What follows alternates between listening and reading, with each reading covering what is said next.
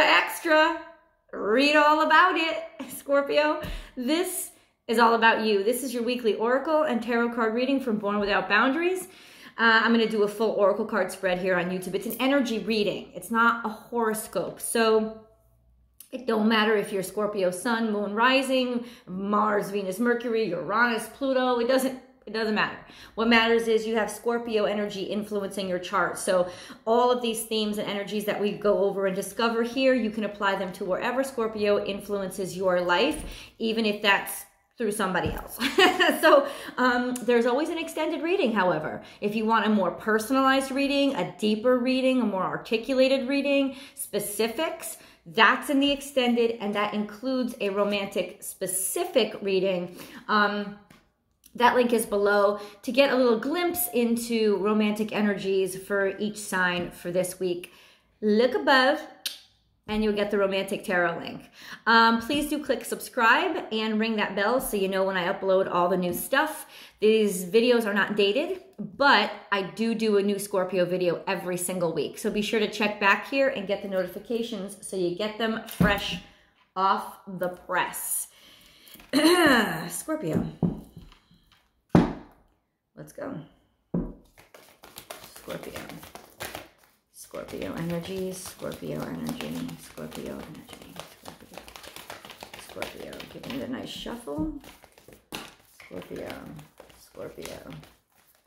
Geez, two cards that would have rather stayed in the pile. Crowning your energy is be playful and clear out the clutter. You may be dealing with an air sign. You may be dealing with a water sign. I know.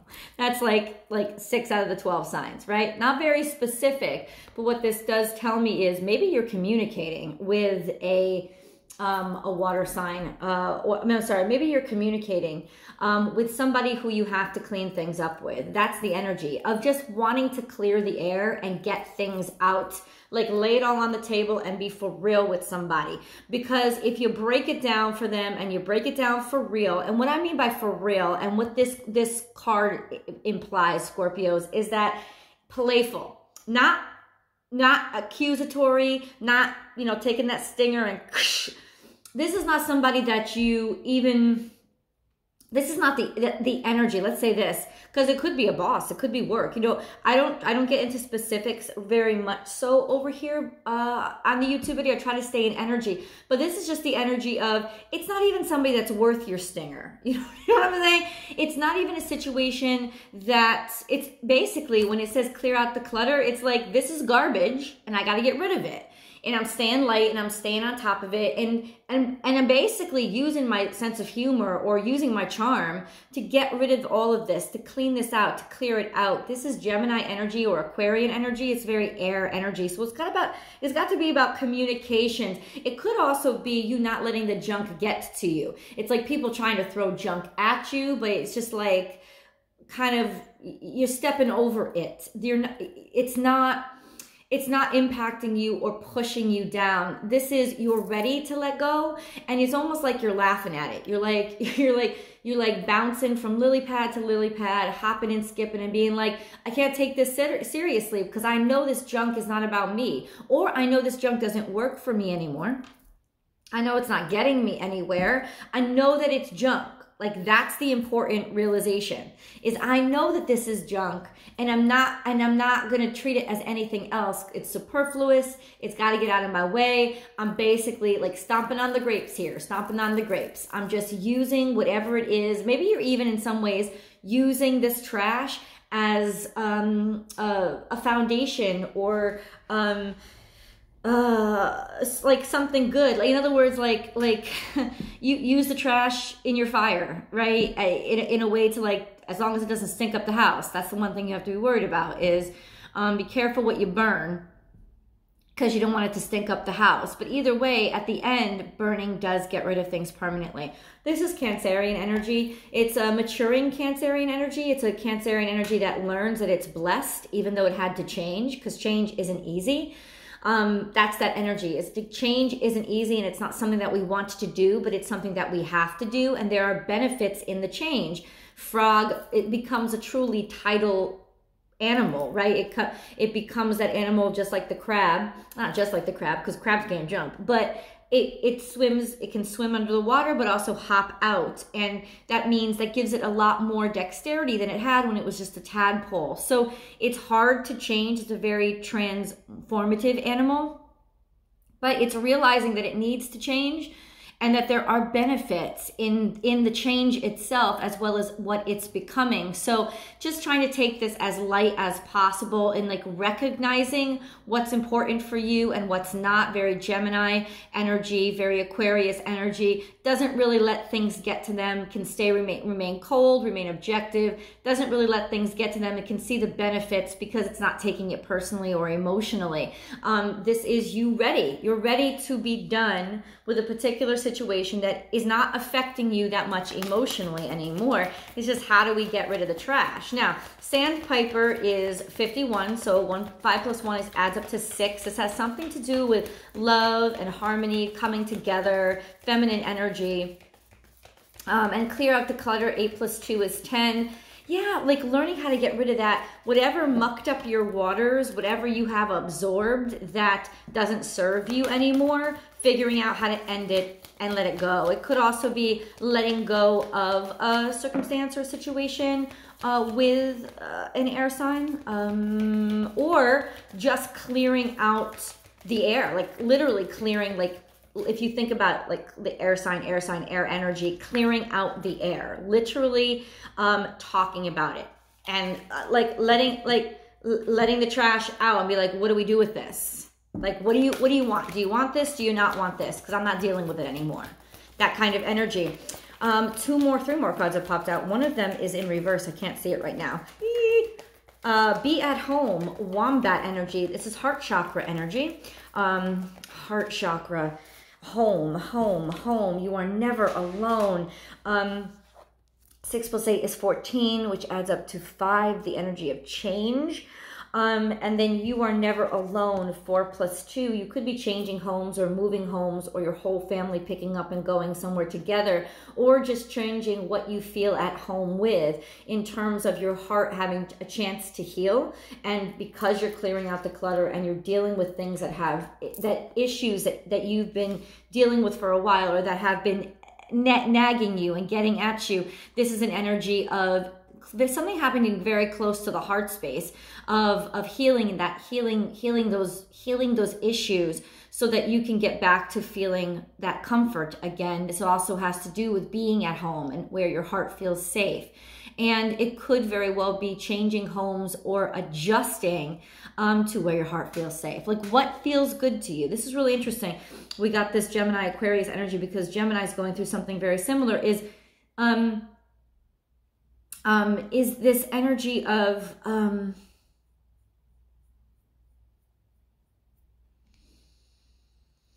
wanting something different than you would have before. In terms of what makes you feel good and what your criteria are for where you want to be, Scorpio, that's changing. It's changing because you want safety, you want serenity, you want security. Your home space is your temple, not just your castle, it's your temple. So it has to be protected, but it's also sacred to you. This is a very sacred space, and sacred spaces deserve to be worshipped in and worshiped. They don't deserve to be cluttered and messed up. So this is feeling at safe, feeling comfortable, and being very, very clear as to what's important to you. Something is hitting you very close to your home and your heart space. Bring your ideas to life, but it's in reverse, which means that something could have recently shocked you or be shocking to you, an idea that was presented to you, or some like information that came through to you. In other words, some sort of information just recently came through to you about something that is very close to the heart space, something that you are very guarded with, and something that you are very protective of. It could also have to do with health, something to do with the actual heart, having to be shocked. Somebody could have just undergone surgery, or there could have been an emergency. Something could have happened with them. And so this is not about anything bad coming out of it. It's about that changing what you think is important, or that changing all of a sudden what your focus is on. In other words, it's like it putting things into perspective for you. It makes it real easy to realize that you were dealing with a lot of crap that isn't really all that important, and maybe you were giving too much energy and giving too much of your energy or your focus to these things that were not that important. You know, it's just sort of readjusted. This information, this understanding, this realization that you've come to has made you sort of reassess where you distribute your energy. Scorpio, Scorpio, Scorpio, Scorpio, Scorpio, Scorpio, Scorpio, Scorpio, Scorpio. Now, your central card central to your energy is Rhino Spirit. This is Taurus energy. It's about getting through anything. It's about not only having the ability, it's about having the strength. It's about having the mental focus and acuity. It's about being able to discipline the mind and commit yourself the way an earth sign would. So this is Taurus energy. It could also be very Venetian energy because Venus rules Taurus. Sticking to love, making a decision to stay with love, stick to love, believe in love, reassess what love is to you and what's important in love to you. We'll get deeper into that in the romantic specific reading, and definitely check out your romance tarot reading because that's going to reflect a lot about this too. But overcoming any, honestly, I feel like this is energy of 5-2.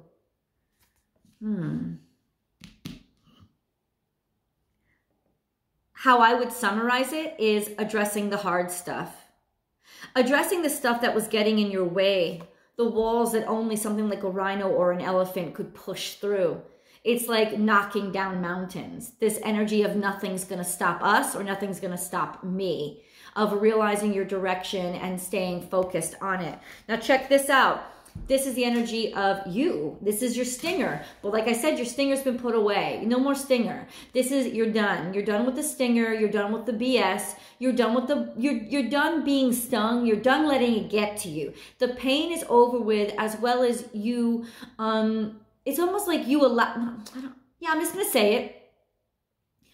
You're not allowing this to get to you anymore. You know, there's something here that I feel like has gone on for quite some time. I would guess that it started when you were a kid, that you have been hurting with for a very long time. And it's shaped your relationship with love. But this is that kind of alchemical interruption, that divine aha moment that happened to you, not through you, but happened to you, where you realized it was blocking you. It's like almost like you were defending the pain. You were holding on to it. You didn't realize it. Of course you didn't realize it. How would you? Probably happened when you were very young, so how could you? It's like you finally realized that something that you believed, especially when it concerns love, doesn't have to be romantic love. It could be love of what you do. It could be love of your family. In fact, this does imply it's very much love of family and the heart space. But it's almost like, wow, that realization, I got it. I figured, like, I never realized that I was making those decisions based on that before. And now I do. Now I get it. This is about karmic patterns, healing them, because you got to realize it to heal it, right? Realizing it, healing it, and getting through it, bulldozering over it. The pain doesn't get to you anymore. It's about quelching all of those things. Like, this card has to do with the internet. Usually people trying to sting at you, making bad comments to you over the internet and stuff, realizing why it hurt me. Why I even cared about what people thought about me, where that was coming from, where my need for approval was coming from. Where was it coming from? Coming from deep, deep inside and way, way back. Something that happened to you before you even realized it was happening to you. This energy of now you get it and you're ready to get rid of it.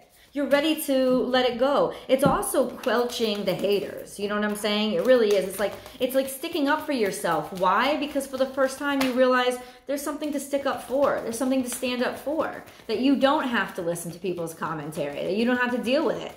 Like, why do you even care? You don't even have to listen to it.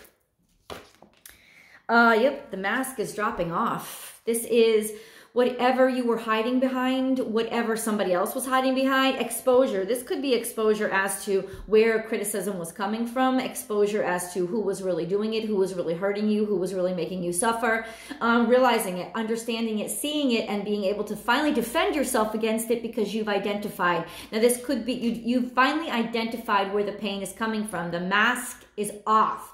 You have finally,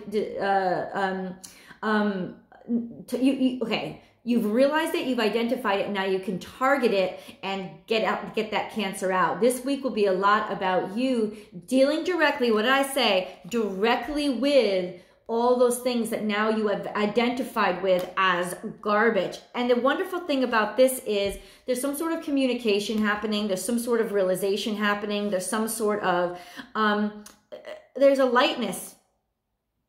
There's a lightness, and it's because, you know, it doesn't have any control over you anymore. It doesn't have any power over you anymore. You realize that trash is just trash, and as big as the heat may be, it still goes in one place, and that's the trash bin. There's no other, there's no reason to let it get to you anymore. Lizard spirits, we have dreamed the world into being. The ghosts from your past are influencing and directing your future. You're able to now look past them.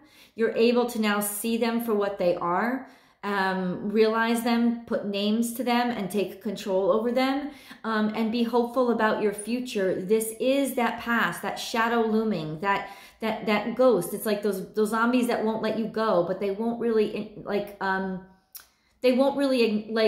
introduce themselves either. You don't need them introduced. You've identified them. You see them for what they are. Something has been staying hidden. I can say that right now.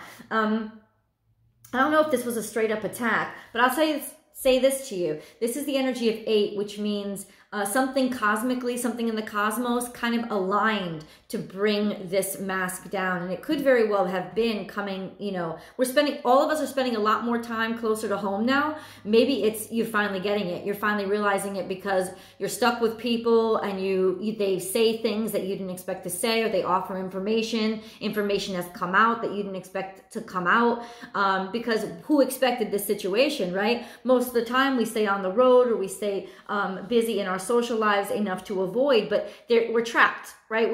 We're trapped right now. We're trapped with the skeletons in our closet, and it's really giving you a whole new perspective on the future. The energy of 8 plus 3 is 11. That is awakening. Awakening to where the true demons are coming from, but having the fortitude and strength to be able to push it forward. Get over it. Leave it behind. Not let it affect you anymore. And not basically be stuck, which is really difficult for you guys. It's not because you are the underworld. No. Stop. You're the bridge between the underworld and the 3D world. But you have that access, right? So it's a part of you, but it's like, you know what? Yes, it's a part of me. I can access it when I want to access it. I don't have to be stuck down there. I don't have to be stuck with the dead things. I can also be playful and be happy and look forward in the future, and also have that eye on the dead things, because you know what? They won't control me the way that they control everybody else. But as long as I don't obsess over them, and that's this kind of what this is like, not losing sight of them, or even that they happened, but really being able to see them for all they really are, and in identifying them and naming them, taking control over them so that they don't control you. Yeah, this is definitely something happening to you, not through you. What does that mean? Good stuff, actually. It's a blessing. It's sort of like cosmic and divine intervention. This would be like a divine intervention card. I don't know what's happened. It could very well have been, but I think it's happened through words, because there's some sort of spell casting here. But this is a working on you. This is your grounding energy. So relieving you, healing you, freeing you, liberating you, and enabling you to move on. This is Cancerian energy. Scarab beetle, once again, is an animal that transcends life and death. So in reverse, this is basically, instead of you doing it, in other words, this healing is happening to you. It's not you helping somebody else heal. It's happening to you. 11, awakening, rising. We rise, right? Think of Maya Angelou, and we rise. We rise into this new way of being, into this new experience of life, into something that's lighter, into something that knows that it doesn't have to look back. You're actually starting to see, like I had said when I related the Gemini energy, you're actually starting to see that I don't have to be with old people anymore. I don't have to be with the kind of people that I thought that I deserved. I get to be with the kind of people that I relate to. This is you really finding a whole new tribe. Watch and wait. This is Piscean energy, but also 5 plus 3 adds up to 8. This is the energy of fate. This has taken a long time. It's been a long time coming. You've always known it existed, but it took a while for you to understand it. You didn't know all the details. Well, now the deets are coming out, because check this out. This was slow moving energy. So something that you have waited a long time for is now finally popping off. It's popping off, and the starting gate, the gun that went off to start the race, was really this catalyst that came out. There's some sort of communication that came out. We'll go deeper into it in the extended. But this is also Cancerian energy.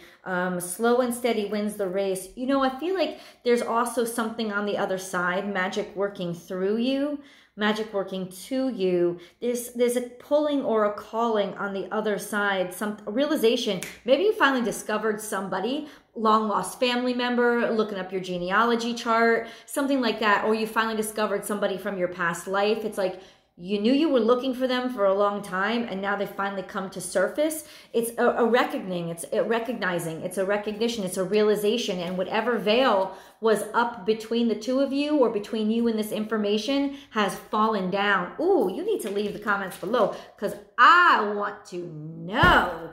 Okay, Scorpio, I'm going to go into the full tarot card reading. Let me quick flip around the cards, though, just so we can review the energy. You can get a whole view of the spread. Hold on. Okay, full spread. And this is big grounding energy. 4 cards came out for your grounding energy, and 4 is a very grounded number. It's a very even, stable number.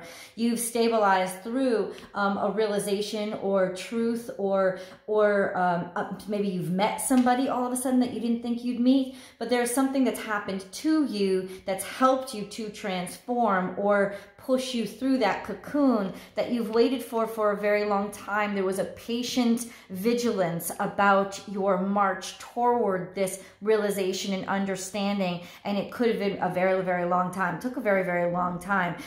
Very masculine energy, but nurturing masculine. Has to do with fatherhood. Something to do with your father. Could very well be information that had to do with his not being there, or his lack of participation in your life, how you always made that be what qualified you or what made you worthy, and realizing suddenly something about him, information coming through about him, information coming through for you, suddenly being able to release what you've held on to for so long, as that has remained an obstacle for you, that has served to hurt you, that has actually made you tune into negative comments on you over positive comments on you. This is something being revealed, maybe even people who have been trying to take you down or hurt you, say bad things to you, or just all of a sudden realizing that something isn't healthy, something isn't good anymore. Like, it was self-sabotage, to be honest with you, because this is your card.